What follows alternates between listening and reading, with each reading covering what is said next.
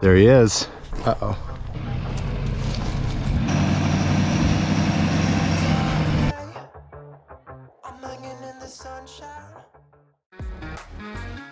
We're Riley and Courtney Casey.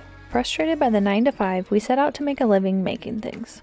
Through your incredible support, we've been able to bring you along for the ride, and we can't wait to share our next chapter with you.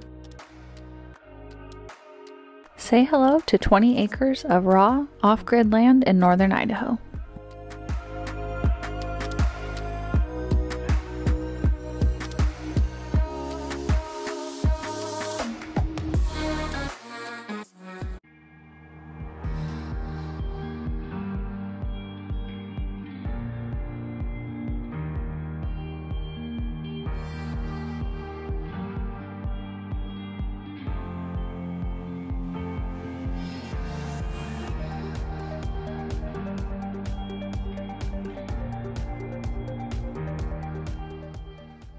Happening now, no going back. We got poles, we got column bases. And they loaded it on the truck while we were paying for it. Now we just got to make it home. It's gonna be awesome. It just feels good now that we're buying materials. It's one step closer to getting going.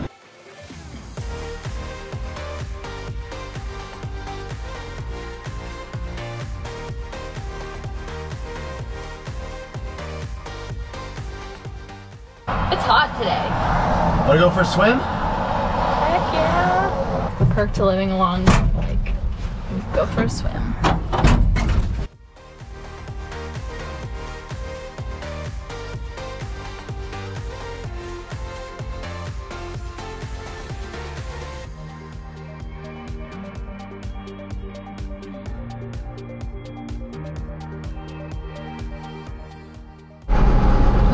To our road, and now we are going to go as slow as we need to not break the concrete columns, because if we break them it defeats the whole purpose of buying them.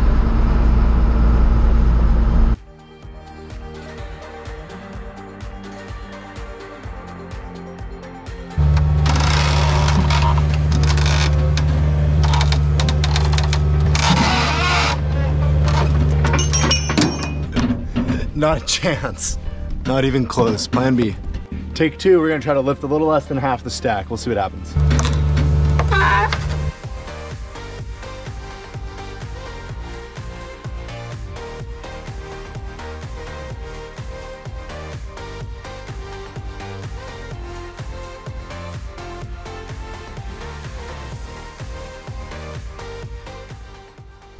We are headed to pick up round 2 of our building supplies.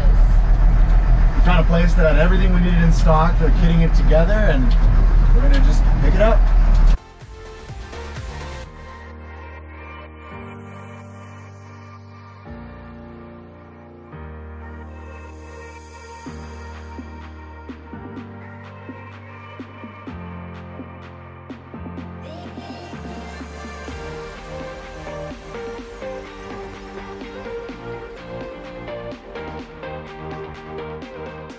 Stop number 2 with the army truck done.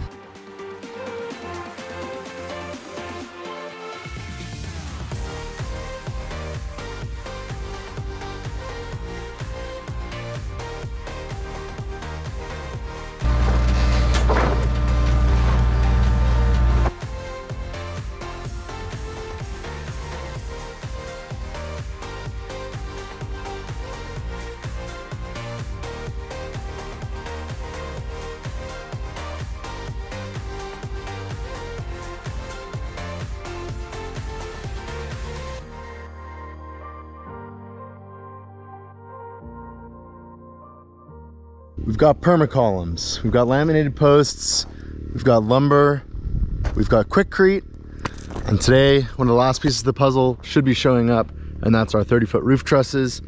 I just heard a loud banging noise down the road, so I think he might be here. It's hard for me to imagine that just a couple of months ago we couldn't even get our camper up here, and now we have trucks delivering materials. It's awesome. There he is. Uh-oh.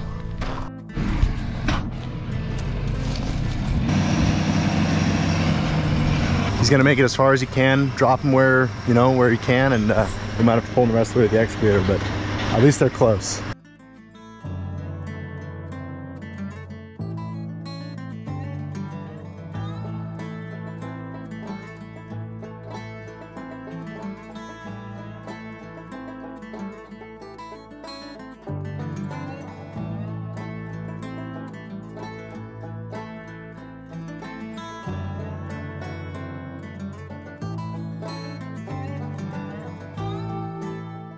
We have trusses! They're nowhere near the building, but we have them. They're kind of close. It's closer than I was expecting, honestly. Strapped a couple of 2x4 skids underneath the trusses so we don't damage them.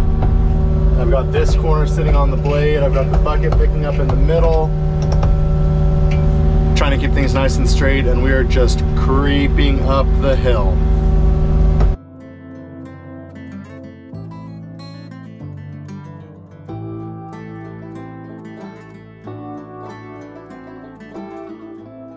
Those trusses are the only reason we're gonna have a building up before winter. I am so glad we found something in stock and that we were able to get them delivered mostly here. Now it's time to get to work.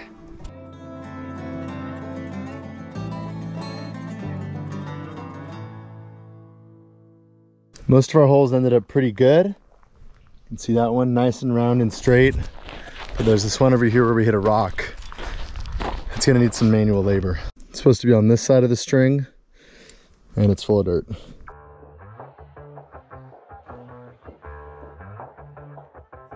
Yeah, it's a hot day. I'm hanging in the sunshine. You should hit me with the splash gun so I cool down. Won't you come on over? We can party till the sun's down. Baby, let me buy you a drink while we're dancing a blink. I could go for some Queen Bee too. Macy's going boom boom. If you're looking for some crazy, I'll tell you everybody's standing in a line for the water slide. You can come on over. We can take the roller coaster. And you know everybody's looking for a ride in the water slide. Water slide.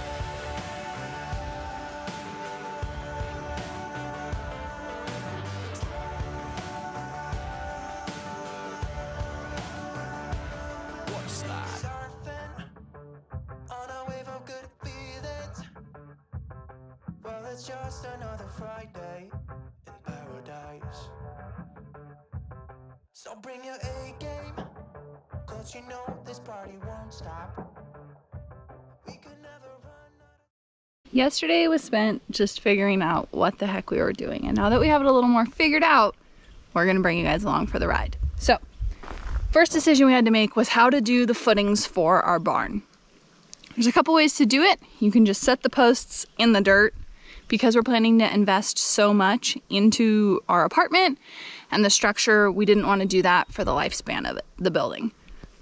Second option would be to have a concrete truck come up here, pour the footings, and then bolt brackets or wet set brackets into the footings.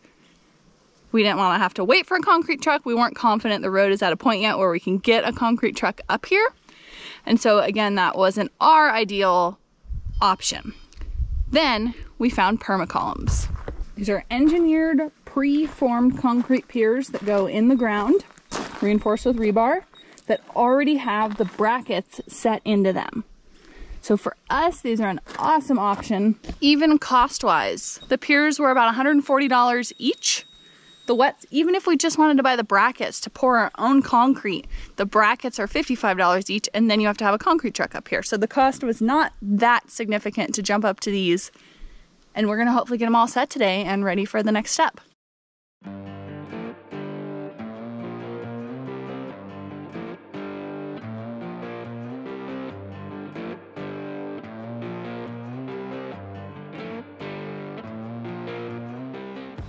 These permacolumns have a piece of pipe cast into the concrete. You can slide a piece of rebar into them to tie the concrete that we pour and the permacolumn together.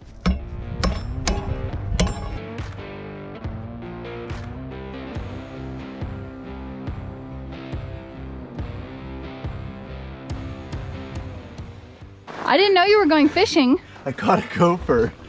What's up, little guy? I know what needs to happen to gophers, but I love every animal, so I'm walking away. There's a rock in the way on this hole. It kicked the auger over sideways. I'm gonna try to jackhammer it out so we can get the post in the right spot. It actually broke a bunch of it off. So now I'm gonna try digging those pieces out and see where we're at.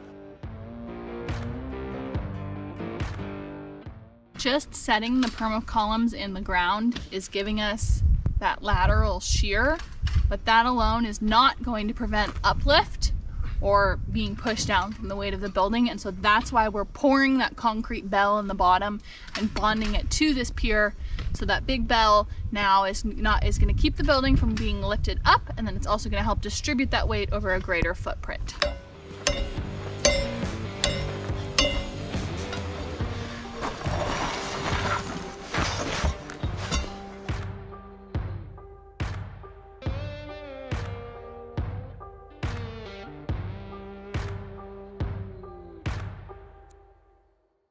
We're also throwing a little block of wood down in the hole that the column sits on top of while we pour the concrete.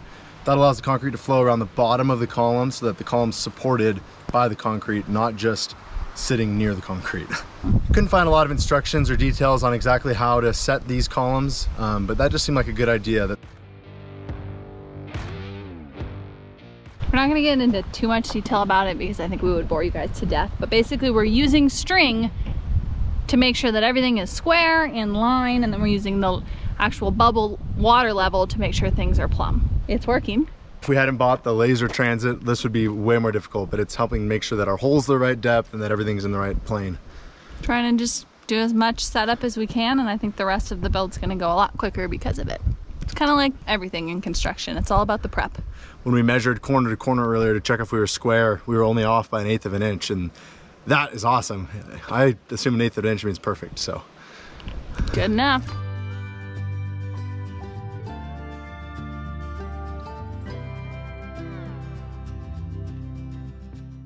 Took 3 days, but we have all of our columns set. I am so glad to not have to lift another one of those columns for a while. We're super stoked. They went in how we hoped they were going to go in.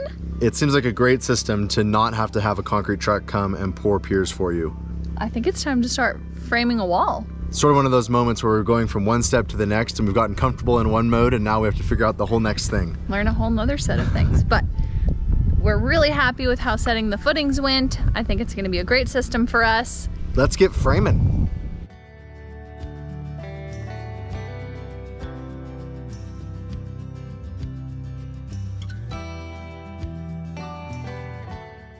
It feels like it was just yesterday when we were celebrating 70,000 subscribers with you guys, but I just checked my phone. We're at 80,000. We're at 80,000 subscribers. Holy, that's closer to 100 than not. It still feels like a dream to us. Thank you guys for supporting our channel and allowing us to be out here doing this stuff and filming it for you. Do you think we can hit 100 by the time the shop's done? Yeah, I do. All right, make sure to like, subscribe, share our channel with your friends, and we're gonna get back to work. If you're interested in more exclusive content, check out our Patreon. We try to upload content and blog posts frequently on there. Our Tech Tuesdays on Patreon are a great way to get a little more information on what we're doing and why we're doing it, or you can just see Riley fight with a generator.